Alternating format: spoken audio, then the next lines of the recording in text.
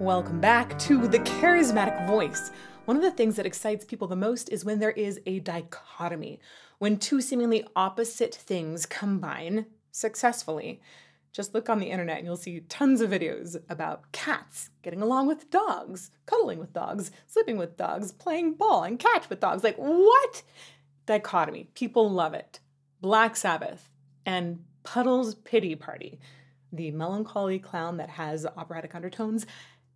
These two seem like they come from totally opposite worlds. Yet, Puddles covered War Pigs. And I think that he's going to completely turn the song around in some way that is very surprising. And in my opinion, it's probably going to be inspiring. This is what I've come to expect of Puddles. I don't know how he's going to do it, but let's get to it.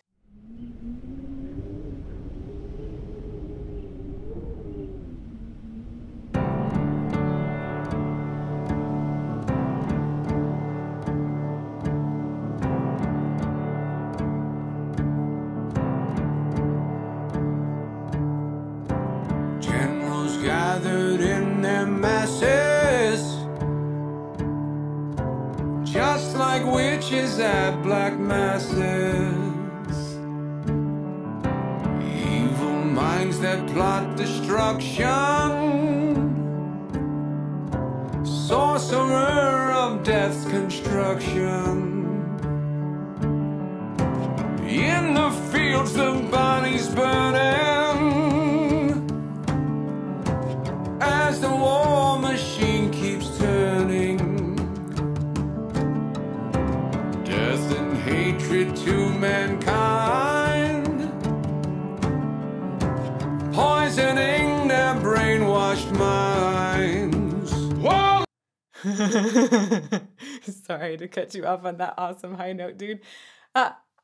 Immediately, I think that the tone quality is going to be providing us such a hugely different experience of the song, right? Ozzy is so direct, so nasal. It's pointed. It almost like plows through you with the sound. And that is very good for certain types of instruments. There's so much cut in there, right? It has an aggression to it as well.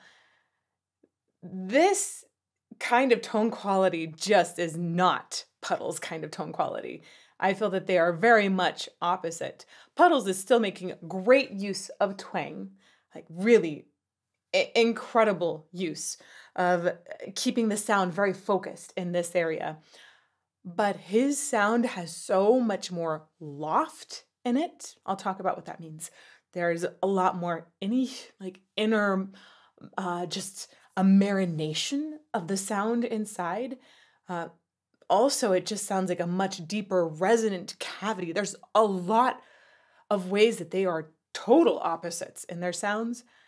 And the overall experience to me immediately is that this seems more reflective than just in your face. I'm going to go back to the beginning.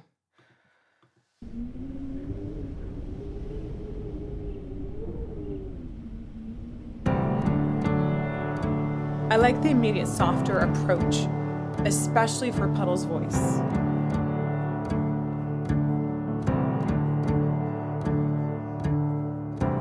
Generals gathered in their masses,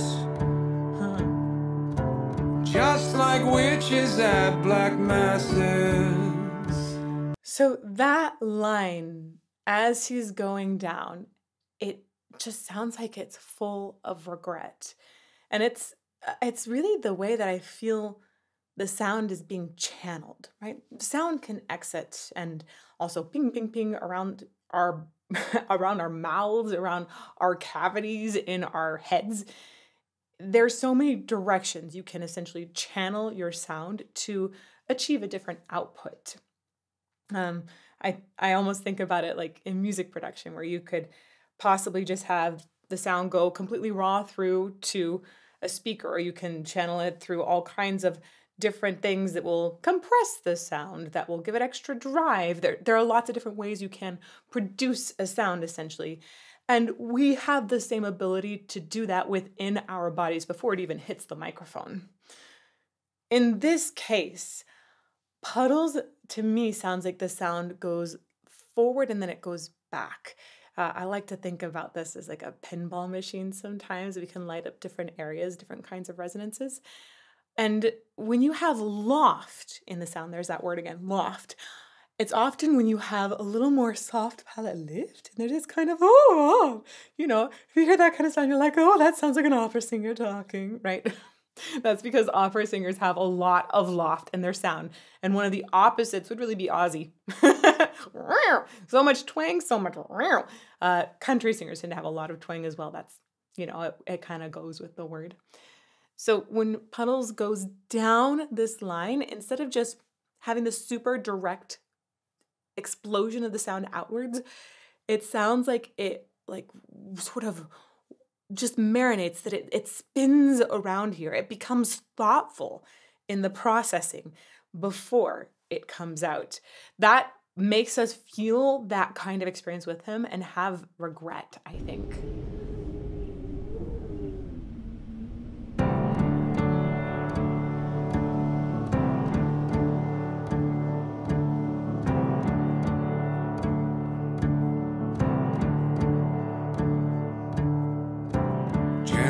Gathered in their masses, just like witches at black masses. Right? There's a softness in the release of that, especially. Minds that plot destruction, sorcerer of death's construction. And one of the things that I find fascinating is it feels like the production of this has given a little bit more directness to Puddles' voice. So there's a meeting of how this song was originally created, but it meets it and then it pulls it back and it feels introspective right after that. It is very heartfelt to me. In the fields, the bodies burning. I love that N. As the war machine keeps turning, death and hatred to mankind, poisoning their brainwashed minds. Okay, again, I'm going to stop him right before that big yell, but I just have to point out the instrumentation so far. It's all been in this sort of very narrow band of the sound that we're hearing. It's very middle. There's nothing strongly bassy. There's nothing that's been super strongly in the treble really high yet either. It's allowing for a ton of expansion in the song. I don't know how big we're going to get since we're having a very stripped down approach. I think it makes a lot of sense to start very, very narrow because that allows for a lot more growth. I don't know if we're going to get extra instruments. We might get super huge at some point, but I have a feeling we're going to actually stay a little stripped down. I might be wrong. Let's keep going. Whoa, oh, yeah. That was good. One more. Whoa, oh, yeah. Yeah.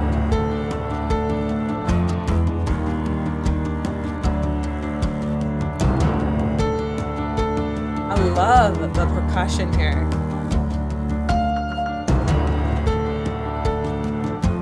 It's very soft.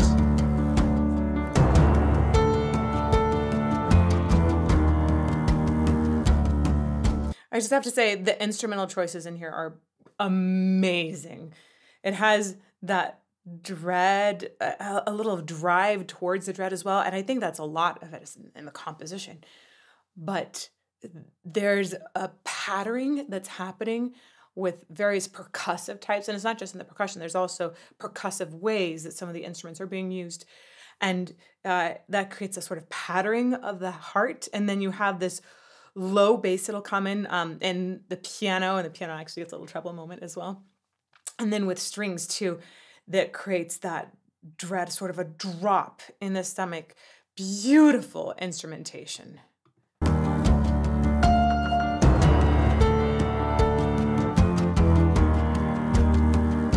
Really well mixed.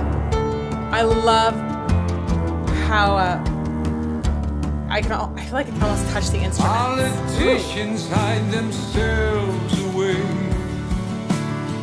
They only started the war. Why shouldn't they go out to fight? They leave that role to the poor. You know, I just realized, I'm going to pop over to my lyrics here. Why should they go out to the fight? You know what? I never realized in the original how many questions were really being asked. Yes, it is one big question, but it sounds like rather than a question that's looking or seeking an answer, it seems like a question that's being asked to express frustration in the original. And this one is expressing more sadness and a pleading for us to get an explanation why. And if that explanation then can't be given, to say, okay, fix it. That's, I like this questioning style more. They only started the war. Why shouldn't they go out to fight? They leave that role to the poor. Time will tell on their power and minds, making war just for fun, treating people just like pawns in chess. Wait till their judgment day comes. Yeah. Ooh. I can feel how he's essentially set different scenes with the different instrumentation. I like that a lot. I want to talk a little bit about anatomy now and how that might affect different sound types. It's fascinating to me that there are some general trends in how voices can be produced that are more according to body size. It really has to do with vocal fold size. If you have a smaller set of vocal folds, you're probably going to sing higher. Larger is more likely to sing bigger. And there's also this idea of space, how much space is available for the sound to marinate in or just come straight out. If you think about a massive resonance chamber, even to the point of maybe extending the lips to create this entire chamber that's longer, that's more likely to highlight deeper undertones, and a more narrow space is more likely to highlight some brighter undertones or overtones. And when you put all of these things together, you take a look at Puddles, right? This is like this towering clown, and he has a lot of space, it looks like, in this area. So even though we don't know how long his vocal folds are, we would guess that he probably is going to have a deeper sound than Ozzy. And I can really tell in the way he's producing, he thinks about that inner chamber a lot. And that chamber, the pharyngeal wall back there, that can really change the chamber. There's so many things back there that can change. One of the things that's so exciting about voice, it feels like there are infinite ways to create expression in sound. And Ozzy's sound is just like, phew, again, straight out there. So much drive in it. So it's fascinating to me. Then I think that these two different performances are very much going towards the strength of each artist, right? With this kind of thing, it's gonna be deeper. It's gonna feel like, I think it's just gonna hit us in a much more rooted kind of way than the aggression of Ozzy's voice. And I think that they've played to his natural genetics in this case very well. This is all, I'm saying this is some general things. There are plenty of people that break the rules, by the way. There are ways you can change and shift your genetics, sort of mold your voice in different ways. So just general trends here. Making war just for fun. Oh, and I just have to say, thinking about like how deep that sound is and right, that space, when he goes up, he really is able to thin the sound. That's a great example of how you can shift things to make your sound into something that might feel not as naturally accessible, you can truly do it. And he does that very well in his high notes here. Minds making war just for fun, treating people just like pawns in chess. There's so much emotion in Wait this sound. till their judgment day comes. Yeah.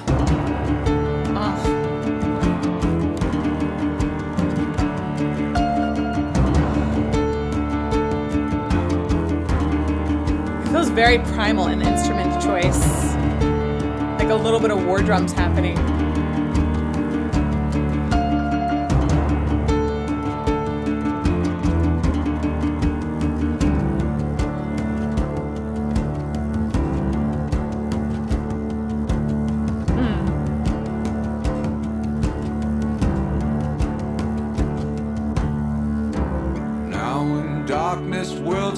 Just one of the things that really came to mind there is it feels like there's some sort of what I associate as maybe Native American or sort of indigenous culture music stylization brought into that, especially in the drums. And I think that there's a lot of things we could politically say about taking over those cultures and a lot of the regret and questioning that has surfaced years later. And I wonder if this came to his mind at all when he was choosing these instrument types. I don't know. And we can have conversations for days about this. But if that was in the planning, I just have to say, wow, what a beautiful point of thought to bring us all to.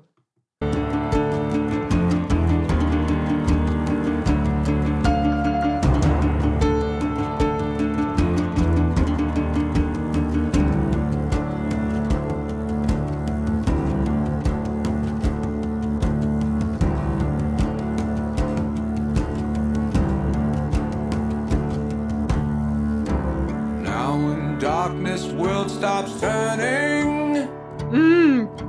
Yes. Ashes where the body's burning. No more war pigs have the power. Hand of God has struck the hour. I really appreciate that in both versions we have incredibly clear lyrics. This is actually a strength, I think, of both singers. The way that Puddles, and by the way, I keep calling him Puddles, it's Mike Geyer, but for me, when he becomes Puddles, the way that he embodies the entire character it's so above and beyond. It's just such a true, complete transformation that I don't think of him as this other person. I think of him just as Puddles. So congrats, dude. That's amazing. But both of them do this incredible job with the enunciation. And if you hear me going, oh, that's amazing, ooh, ooh, ooh, making all kinds of appreciative sounds, hopefully they sound very appreciative because I love the final consonants. Let's go back and talk about how gorgeous they are. Now when darkness world stops turning. The ning, that ng ending, the way he's singing through it and enunciating even the g at the end makes that word so much easier to understand. And it actually takes extra energy to continue this sound propagation through that consonant. We'll go back and I'll keep talking about the last ones as we're going then. Now when darkness world stops turning. Right? Ugh, so good. Ashes where the body's burning. That one, same thing, but because you've already heard it once, he actually goes a little bit softer and he's pulling back softer on the dynamics. So instead of this g going outwards, it feels like it goes ng inside. There's a difference between sort of imploding a consonant and exploding it. And that was the perfect example of the difference. Is where the body's burning. No more war pigs have the power. And I love that R-colored consonant or vowel. Hand of God has struck the hour. Same thing. Beautiful coloration of that, just the right amount. Judgment, God is calling. Look at that, like, again. On the knees, the war pigs crawling. And I understand every single word. Everyone. Begging mercy for their sins. Satan laughing spreads his wings. I love the way that Puddles looks into the camera and there's so much sadness that's expressed with it. You just feel this incredible depth of emotion from a clown. I mean, a lot of clowns like get this scary, creepy rep, right? Puddles to me is like begging for someone to understand him. Or someone to tell him why the world is such a sad place. Like this, who knew that we needed a clown to give us this message, but we did. On the knees, the war pigs crawling. Begging mercy for their sins. Satan laughing spreads his wings.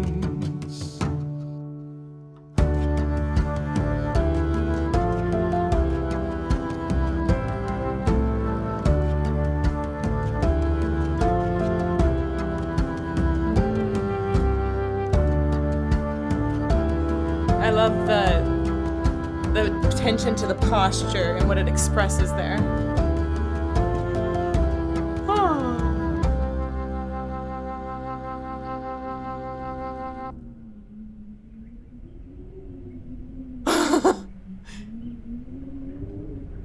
Wow.